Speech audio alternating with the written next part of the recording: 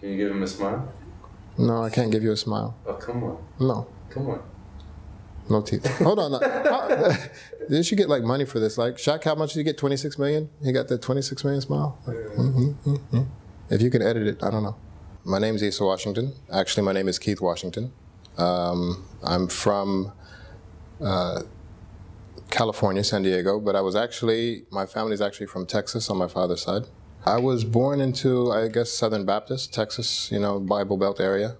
And I was pretty much, I guess you could say Baptist Christian until about 16, 17 years old. And at that point, I actually read the Bible. And I became just someone who believed in God, but didn't really have a set religion. I began to explore world religions. I was on a path of, seeking a way, not really a religion. Just do good and, have good come to you. One of the choices I made, which was a mistake, was partying and stuff like this, which led to a car accident. This car accident kind of sent me in the wrong direction, because then I began to think that I should live every moment to its fullest and get everything out of life, and I kind of more wild side than mild side. I knew that there was more to life. Doing the same thing every night, it just gets boring. The routine got boring. So I decided to go back to university. I became a student activist. I became active on the campus politics and things like this, which led me to meeting a lot of people, different groups. I was invited to one Muslim event. I attended it. And the speakers actually, in their normal speeches, they planted the seed, of, okay, this is a religion and a people who are just and seeking justice. I was overwhelmed by the truth. And because of where I was raised at, it's an area of manhood. And so if you're a man, if someone tells you the truth, you submit to it. Whether it's hard or whether it's easy, you submit to it. So I'm thinking to myself, what do I do now? I'm in a dilemma. And this is my lifestyle. I'm a student activist. I'm a president of the student union. I have my family, which is I'm not even living near. And I knew that if I accept this religion, my lifestyle has to conform to this religion. So, a lot of the things I'm doing, I'm not going to be able to do. And a lot of the people who I'm dealing with, because they have the same ignorance as I do, they're not going to want to deal with me.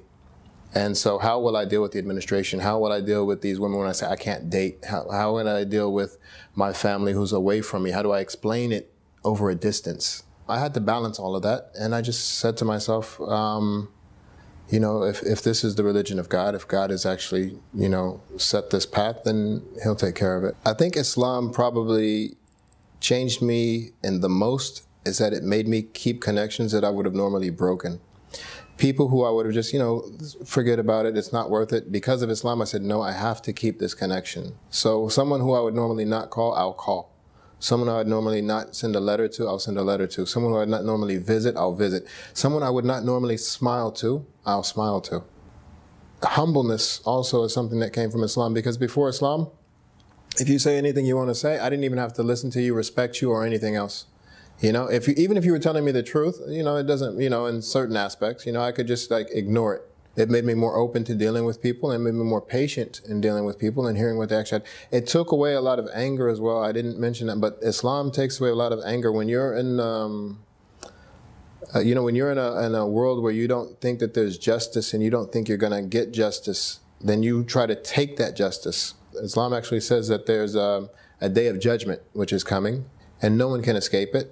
And there will always be justice. So if you don't get your, so you don't have to take it in this world. You don't have to be a vigilante. You don't have to go out there and do crazy things.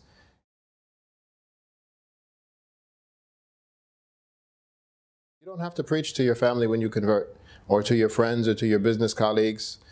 Just you become a Muslim. You live your life as a Muslim.